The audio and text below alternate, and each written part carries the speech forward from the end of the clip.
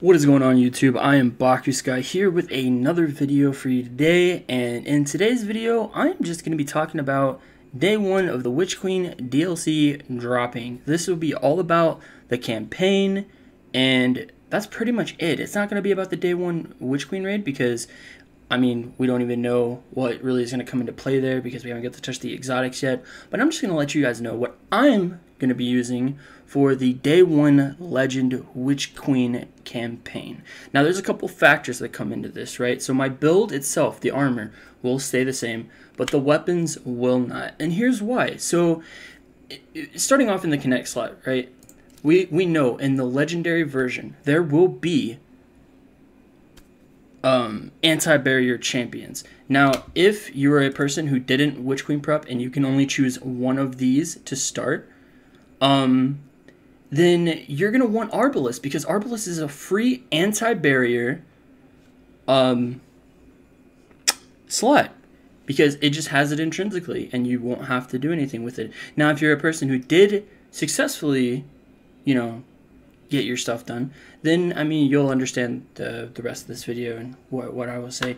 But for those who are struggling or don't necessarily have everything ready quite yet, Arbalest will be your best friend. You'll be able to take care of those anti-barriers, and the rest of your fire team could potentially take care of the overloads or unstoppables, because we don't know. I know for a fact that anti-barriers will be there because they are always the one that's like basically always there.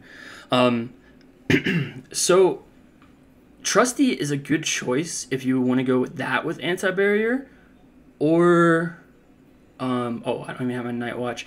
Hung Jury, it's another fantastic choice for anti-barrier. So basically the loadouts I will be running, depending on my teammates, because all three of us did in fact fully prepare for this, I might go with Izanagi's Burden and then throw on an SMG depending on which SMG I'm just feeling at the time. I mean, they do the same thing, but obviously I favor this one more. As far as heavy weapons go, Resurrect will always be a very good option for linear fusions, but also you can have He's in Vengeance, Hero of Ages if that comes into play, which I'm sure it won't, but you never know. You got Sleeper Simulant, which is really powerful even without particle deconstruction right now. Anarchy shreds champions. So to give you guys a little bit of a perspective, okay, so if I want to run anti-barrier scout rifle, I have my scout rifle. If I want to run overload SMG, I have my SMG. I can swap in and out if I want to. Again, these two are the same, so it really doesn't matter. And also, you can have any SMG that you prefer. I just prefer these two.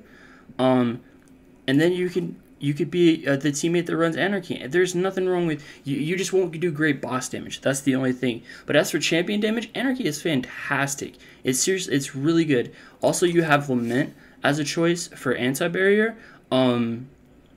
Also, I don't have it right here, but Bastion intrinsically takes out unstoppables, just like Divinity intrinsically takes out overloads. There's so many different options that you can go with. It's just that I am playing a Titan, so I have to keep mine limited because my other teammates are probably going to be playing a Warlock or Hunter. And, you know, I usually like to play off my teammates and have them tell me what they're going to be using just so that I can use what I need to use. Okay, so going on to the gear. So on the gear, right, we're not going to have no mods here, you know.